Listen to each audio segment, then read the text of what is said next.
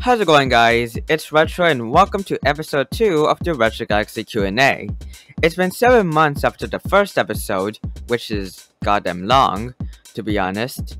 So I think it's about time to answer some more questions from you guys. We were gonna make this a 700 subscriber special, however, since it is now too late thanks to the direct, this is just going to be a normal episode. But anyways, for this episode, we have a total of 11 questions to answer from you guys. So without further ado, let's answer some questions. Not Waller asks, which program do you use for editing? The program that I'm currently using for editing is the Resolve. I love this editor because it has more cool features than both KineMaster and Olive, which are the video editors I formerly used.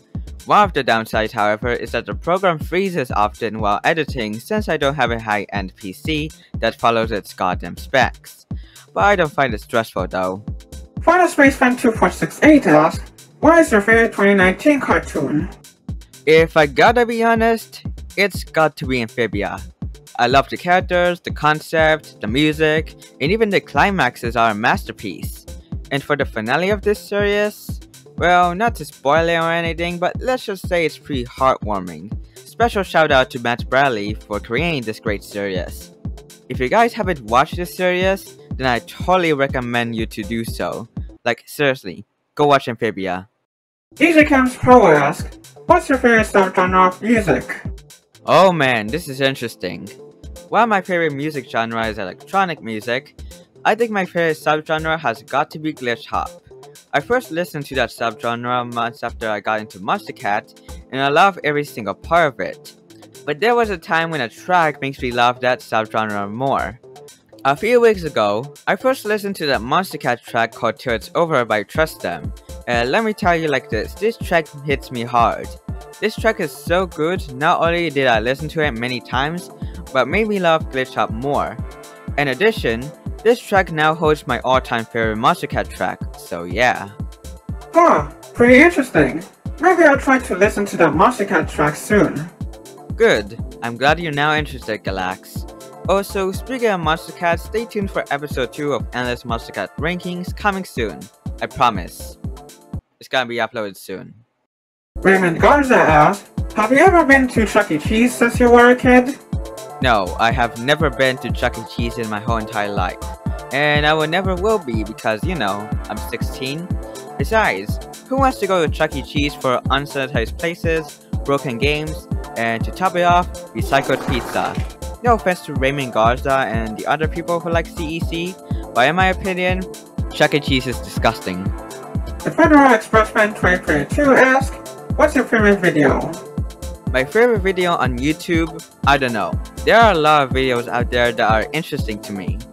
But if you're talking about my favorite video that I made, it's got to be Look Evolution to Collab Special. I mean, come on, it's basically obvious. It's a success. I mean, look how many views it's got. And that, my friends, is why I wanted to make a sequel for you guys. Stay tuned for Local Evolution to Collab Special 2 coming this December. Turn ID asks, what's your favorite movie so far in the 2020s? Sonic the Hedgehog. Because what can I say? Despite that original design that caused it to be delayed, gross, I love every single bit of this movie. The visuals, the humor, everything. The sequel of it was great, as some of you were wondering. If you haven't seen that movie yet, I totally recommend you to do so. JTPM asks, which computer do you have? I have an HP 24-inch all-in-one computer. It currently runs on Windows 10, however, I was thinking of upgrading to Windows 11. It has 8GB of RAM and 256GB of storage, which is a downgrade for me. However, that doesn't matter, because I still use my old hard drive from my old laptop I used to have during enclosure, which has like, I don't know, 2 terabytes?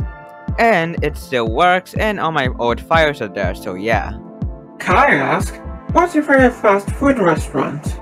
My favorite fast food restaurant has got to be Domino's, because it's obvious that I love pizza and the menu of it is great. So much better than Chuck E. Cheese's. Again, no offense. Many Reminding 2 asks, what phone/laptop do you have? The phone I currently have is an LG K51. I got this phone during my appendicitis recovery back in 2020 as an early birthday gift. And yes, it still works fine and has no major crack whatsoever. Too bad LG doesn't make phones anymore. And I used to have an Asus laptop that I used to make videos, if you guys remember. However, after I actually dropped them many times by accident, my laptop experienced issues regarding the disk usage and stuff, causing it to not be responsive. This wasn't last year, by the way, when I was producing the Project Orchis Direct. So that made me abandon my laptop and upgrade to the HP 24-inch all-in-one computer that I got for Christmas last year. And you guys may be wondering, yes, I still have that laptop as of today. And no, I'm not gonna go plain Rock 124 on it. Instead, I decided to keep it somewhere in my room for memories. But anyways, let's move on.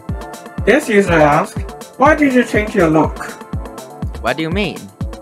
Oh, you mean myself? Well, you all remember that I used to be a Papa Louie character when I rebranded this channel in 2019, right? Well, the reason why I changed my look is that I wanted to make myself look more professional as part of the Phase 3 rebrand. That's it, that's basically the only reason why. You do realize I'm the one who alters your look in the first place, right? Oh yeah, I do. But I forgive you though. After all, I might change myself again, due to the fact that this channel is rebranding again to 5 form. And yes, that is still happening. January 1st, 2023, save the date. And finally, the final question is from Final Spaceman 2468 again. And he asks, what do you think about the September 7th Apple event? To me, I think it's pretty good. What's so interesting about this event is when Apple introduced a new Apple Watch model that we never expected. And then there's the iPhone 14 Pro with its dynamic island, which is cool. But overall, pretty interesting event. But anyways, that's going to be it for this episode of the retroGALAXY Q&A. If you have any questions you want me to answer for the next episode, make sure to comment down below. And if you enjoyed this video, make sure to like and subscribe for more quality content. But until next time, this is retroGALAXY signing out.